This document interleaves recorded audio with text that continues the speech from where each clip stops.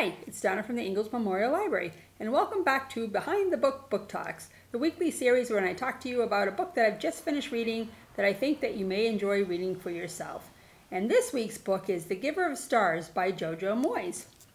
Now, Jojo Moyes has written a series of books that started with Me Before You, and I read this. It's a romance, and I typically don't read romances, I've told you before, but I really enjoyed it. It was about a woman who was taking care of a quadriplegic man and the relationship that they formed. It was a little syrupy, kind of a light read, kind of a sad read, but I enjoyed it. And a lot of people had said, oh, you should really read this book. So I didn't hate the first book, and I picked this one up.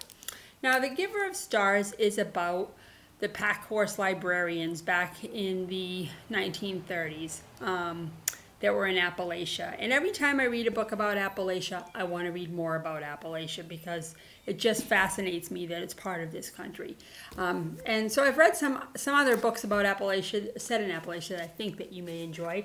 One of my all-time favorite is David Baldacci's Wish You Well. And then there is The Hillbilly Elegy, which is a nonfiction story about an Appalachian family. And it's a memoir of the family and a culture in crisis. It's very enjoyable.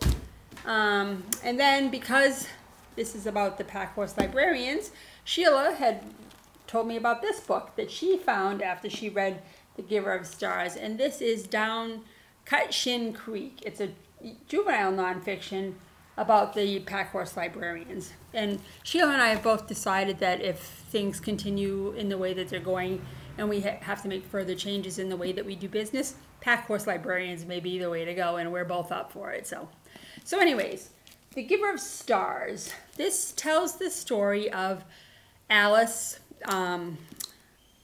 Wright, who is from England, and she married Bennett Van Cleves, who is an American.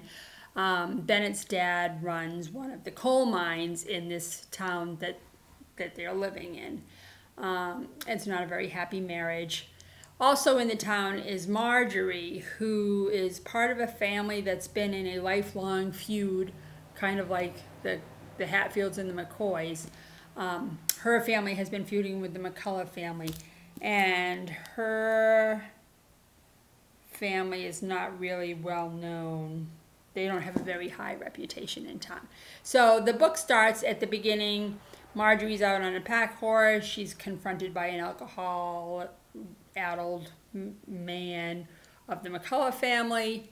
There's a confrontation. You don't know what happened.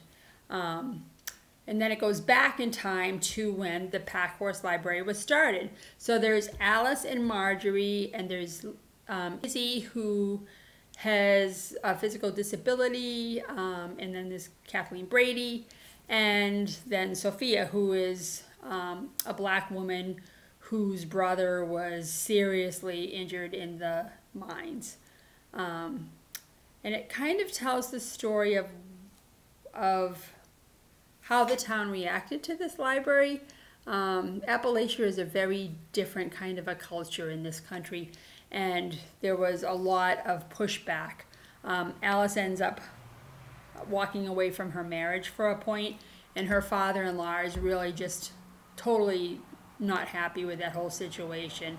So he tries to undermine the library. I'm not going to get into a lot of the details. This book was so amazing, and I totally can't, in my mind, reconcile that they were written by the same author, which I think is a compliment to any author, because just totally different kinds of stories. We have another book that's also about the pack horse librarians. It was called The Bookwoman of Troublesome Creek, which is out. This one is now back in quarantine. So if you're looking for a really great story, it's just an amazing story. I love books about libraries and librarians. So pack horse librarians, it's, you know, that and alone. But the story was so well written, and the characters just become part of your family, and you'll miss them when you're done with the book. So I highly recommend this book. It's available at the library. You can put a hold on it in the catalog, and as soon as it comes out of quarantine, it will be yours to enjoy. So that's this week's story Behind the Book Book Talks. Hope you enjoyed it. Hope you're staying cool out there. It's a warm one, and hope to see you soon at the library. Take good care. Bye.